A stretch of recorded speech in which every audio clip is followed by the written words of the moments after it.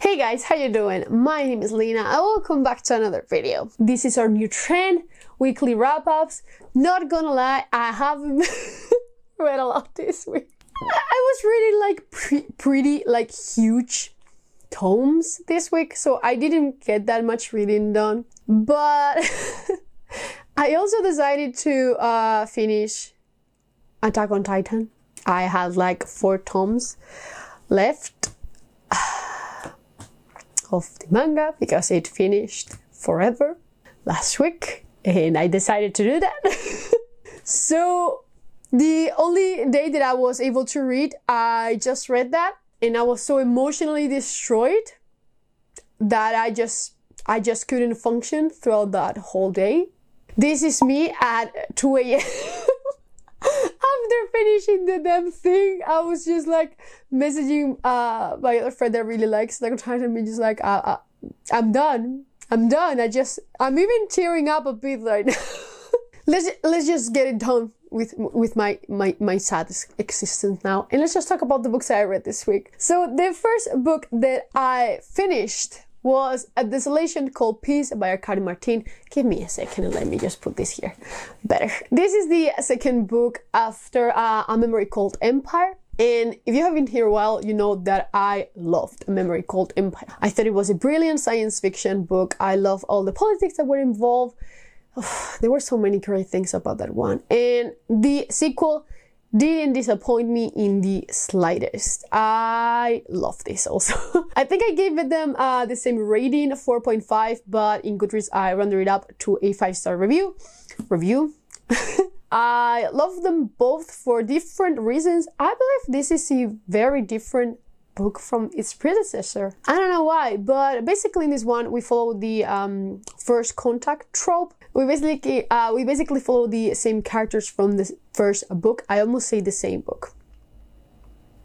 Whoa. This ship comes out of nowhere basically and starts destroying the Texiclanum ships and planets and colonies, and everyone's just like, wait, what is going on? I love that. You know, as someone who loves First Contact, I love this because even though the aliens were destroying everything, their priority wasn't just like, oh, we need to eliminate everything. It was just like, okay, we need to establish first contact. And I just love seeing that. It was great because, you know, they didn't know how these aliens communicate, and that's hard. It's something like in The Arrival when they discovered like they use these different symbols. And you know what? That's fucking hard.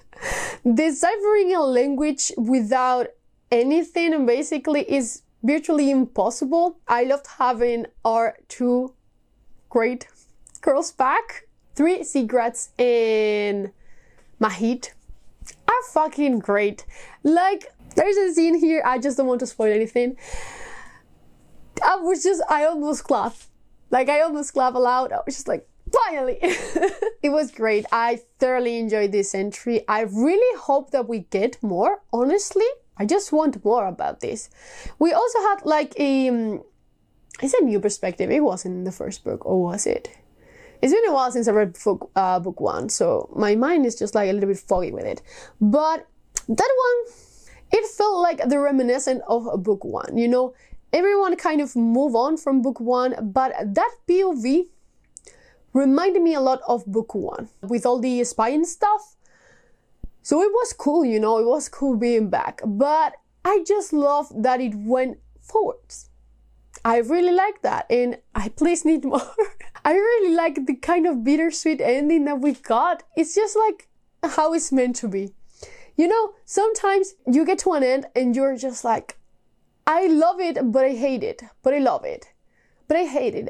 It's the same feeling that I got with the, oh, it's up there, the Burning God. It was a terrible ending, but it was how it was supposed to end, you know?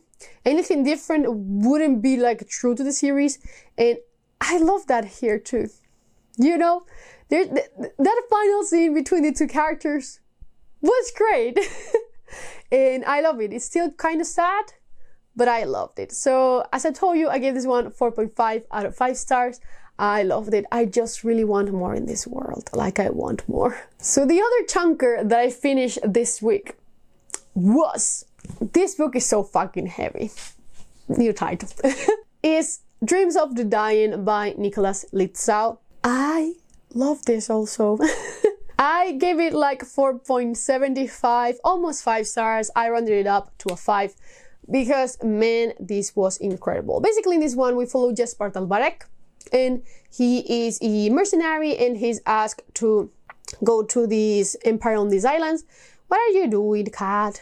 What are you doing? To help basically with the situation that they have there with the kind of godlike, almost emperor, first merchant. Why are you eating the ring light? Stop it. And you know, things get messy. There are so many cool things about it. I just recorded I just recorded a full review for this. It will go up probably Friday or Saturday this week. I just really liked it. I love the dream world. I love the world building in general. I thought that it wasn't too much nor too little. It was right straight in the middle. This actually came from a Skyrim mod. I didn't know that when I got the book.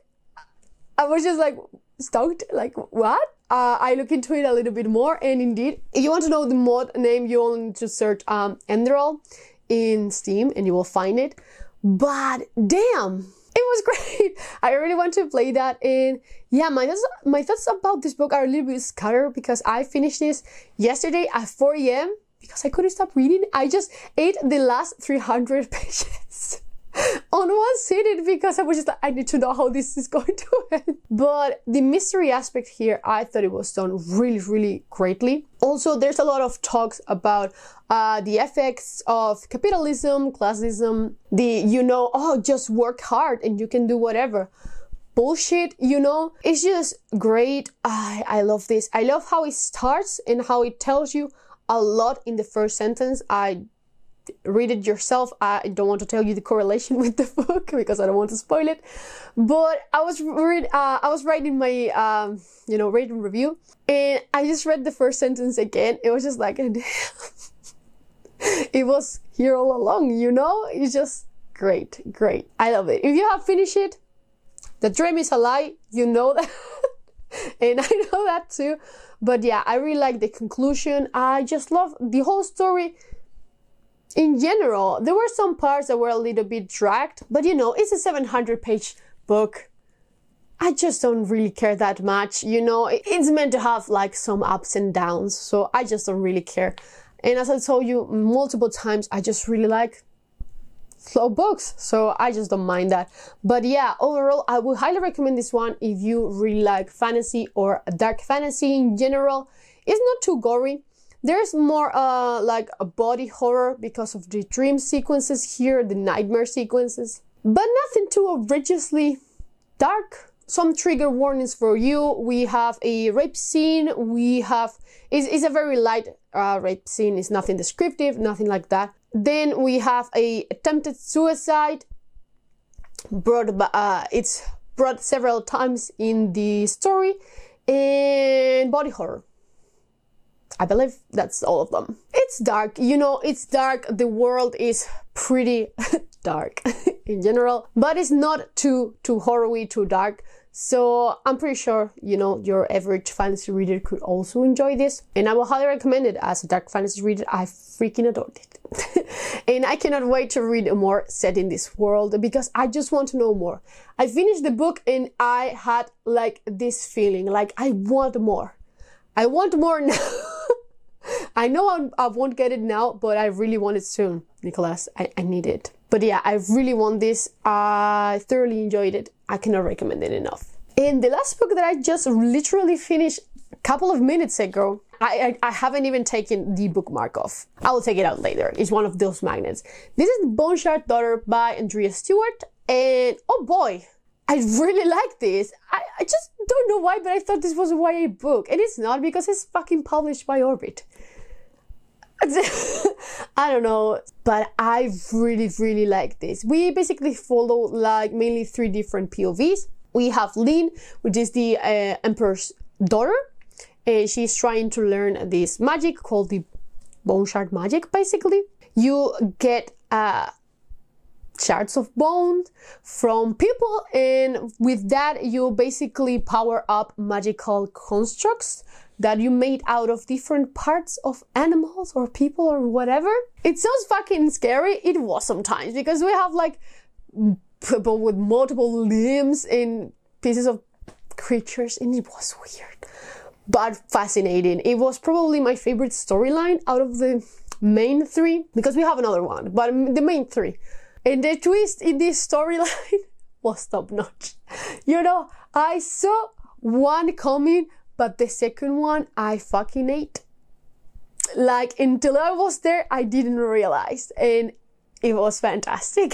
The other perspective that we have here is Javis, and I quite like it. I feel like I liked it more on the beginning. I don't know, it was more mysterious than Lynn's POV at first. You know, we have an island that sunks for some reason. And then it was just like, wait, what? And he finds this creature and it becomes an animal companion. And you know what? Is one of the first animal companions that I actually have enjoyed. The last time that I say that I hate animal companions is because I'm someone who suffers a lot with animal death in general. Even if it's just like this one dog that appears and the MC has to kill for some reason, I just suffer a lot with that. So every time that I see an animal companion, I fucking suffer, and I'm in tension throughout the whole book. And with this, I didn't feel that. I actually really liked it. I don't know why, but this, we approve. That, I think, was the most interesting part. I'm more into, I think the beginning and the end of Javis' arc were the best parts of it. The middle, I didn't find it quite particularly special. I was more interested in coming back to Lynn's POV to just get to know more about the magic. But the beginning and the end, incredible. Then we also have the other one, which I wasn't really a fan of, if I'm being honest. The other one was Follow. We do have more perspectives, but I just want to focus on these main three, because the other ones are kind of spoilery, so I just don't want to talk about them. You should read the book if you want to know more. But Follow was okay, honestly. I just, you know, we have kind of a revolution thing going on here. And the thing is, we have another revolution thing going on here. And I like the way it was handled better in this one than in this one. So I wasn't as invested, probably because, you know, I was more invested on the other one. So I was kind of comparing them both multiple times. And I was just like, okay, it's not bad, but it didn't just like grab my attention all the time. So yeah, overall, I really enjoyed this. I haven't rated this one yet, but probably 4.5 stars. I thought it was great. I read it in a day and a half. Yeah, a day and a half. And it was super binge worthy, honestly. Such a good book. And it's also a debut book, like Dreams of the Dying. I've been really lucky lately with debut authors, and I will highly recommend that you check this one out. The magic is fascinating. You know, like bone carving and such. Super cool. Super cool. There are many twists. I cannot wait to read the sequel, which is The Bone Emperor, I believe it's called. But I'm so glad the Space Sirens picked this one for this month. What a great choice. I know Judith really loved this, but she was totally right. Like, this was fucking great. So those were the 3 books that I've read this week. I'm currently listening to Ring Shout by Jelly Clark, and I'm like 10% in. I'm really liking it so far. It just has great dark humor. So that's my thing, like sarcastic dark humor, I love. But, you know, like funny humor, not really my jam. So I'm thoroughly enjoying this one for now. They were just basically killing KKK members in the first chapter. It's fantastic. So that's what I'm currently reading because I just finished my physical read, Dreams of the Dying. I need to start the other one. I don't know if I'm going to start with 7 Deaths of an Empire or the Blacktongue Thief. I think I'm going to prioritize. I think they both come out in June, actually. Now I'm confused. I don't know which one I'm going to start reading next. I will probably just read the first chapters of these ones, and I will let you know here which one I have chosen. when I'm editing this. And also, I've made a change on my TBR in the graphic novel department because one of my friends just gifted some graphic novels to me this week and I just want to read them. So I'm changing Lucifer for Dceased, which is a zombie version of the DC universe, which I've been really wanting to read, honestly. For What I Remember is basically, oh my god, I just saw Nightwing! I just saw Nightwing, god damn it. Nightwing is my favorite DC hero, by the way, just letting you know.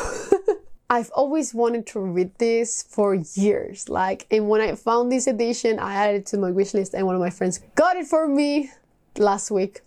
It was actually for my birthday, but you know, our lovely friend didn't allow us to meet until right now. So yeah, but yeah, I decided to change that. I just wanted something a little bit, I'm not going to say lighter, because death and destruction, but something a little bit faster.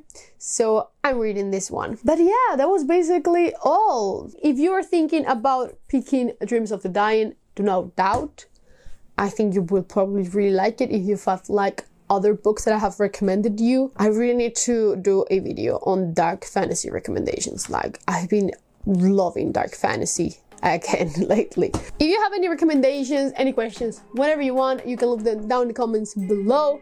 And as always, I will see you in the next one. Bye.